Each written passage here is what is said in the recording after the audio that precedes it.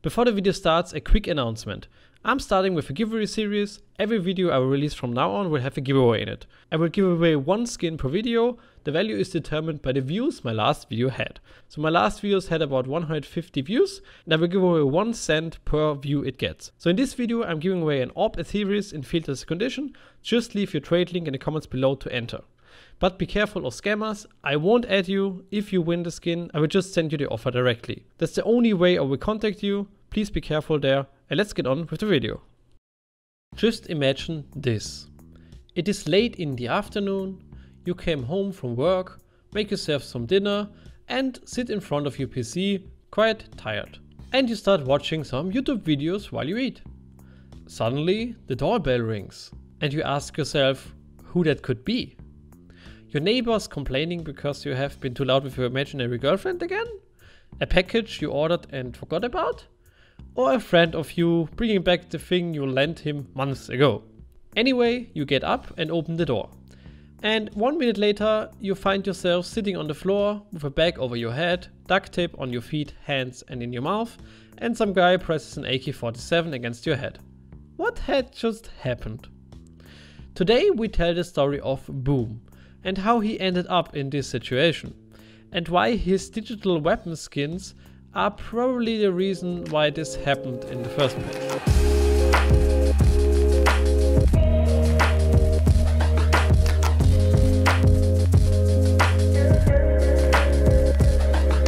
Before we start with the video, feel free to like and subscribe.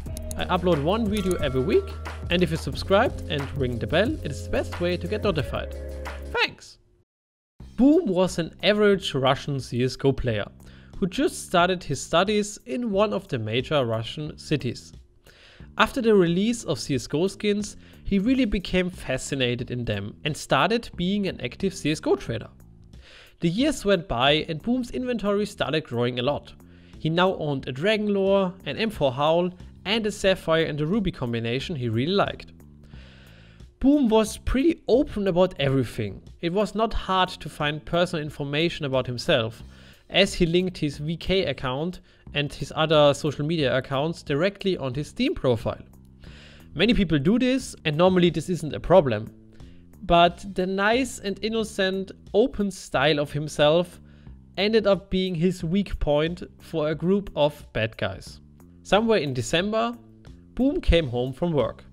At this time his CSGO inventory had reached a total value of over $80,000.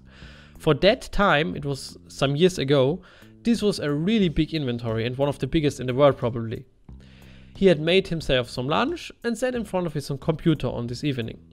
Suddenly, at around 8 o'clock, his doorbell rang and he was running a little bit because he didn't expect somebody to come, but he didn't thought of anything bad and just opened the door. Suddenly, 5 men rushed into his apartment and threw him onto the ground. One guy strapped a bag over his head and tied up his hands and feet with duct tape. He also put some duct tape around his head and into his mouth so he couldn't scream for help. 3 of these men were armed. 2 of them had some sort of AK weapon with them and 1 with a pistol. Boom was terrified to death and had zero clue what was going on. After around 20 minutes, the man left his flat and left Boom just on the ground. He was terrified, confused and $80,000 in CSGO Skins slider, which he didn't knew at that time. Boom managed to get attention of a neighbor and he helped him out of the duct tape. They called the police and many investigations started. On the next day, Boom was still not sure why the man did this and what had happened, because nothing in his flat was touched. Not his watch, not his phone, and his TV, computer, everything valuable was still there. So he started his computer in the afternoon and went to his CSGO inventory. And all of his $80,000 in CSGO skins were gone and traded to some random private Steam profile. So the thieves seemed to only care for his virtual items. Boom was very sad, confused and happy at the same time, because he thought surely with the authorities involved he would manage that Steam would return everything. So he collected all the information together with the police report, investigations, everything he could get, and sent a long email to the Steam support. He waited for some days, typical for the Steam support, and finally got an answer. The answer was, just guess. Steam won't return items that got scammed. Our community assigns an item a value that is at least partially determined by the item's security. If more copies of the items are added to the economy through inventory rollbacks, the value of every instance of that item would be reduced.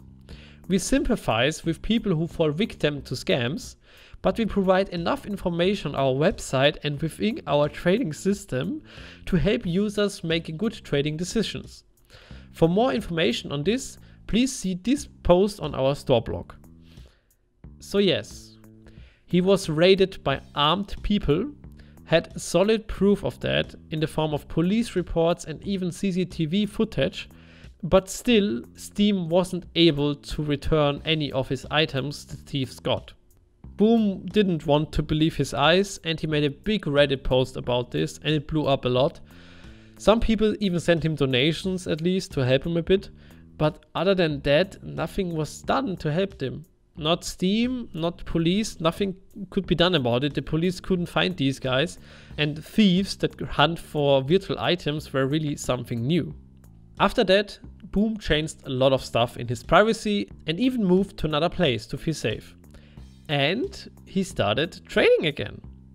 He wanted his stuff back and started with a small investment and the donations he received from Reddit. I've seen him with a $14,000 inventory again, so it seems that at least at some point it was going right for him. But it seems that he quit after that or changed his profile entirely, because I couldn't find his profile or the Reddit post again. I think this story shows that you can never be sure of how people treat others that own something they really want. And also keeping your personal data protected and safe, especially on the internet, is a really important point, especially when you're doing things like CSGO trading, crypto or anything else. Yeah, I think that wraps up the story really good. If you know of this story and have some links to his profile or the Reddit post, please link them in the comments below. It would really help me and the other ones out. I am Neon and I see you guys in the next one.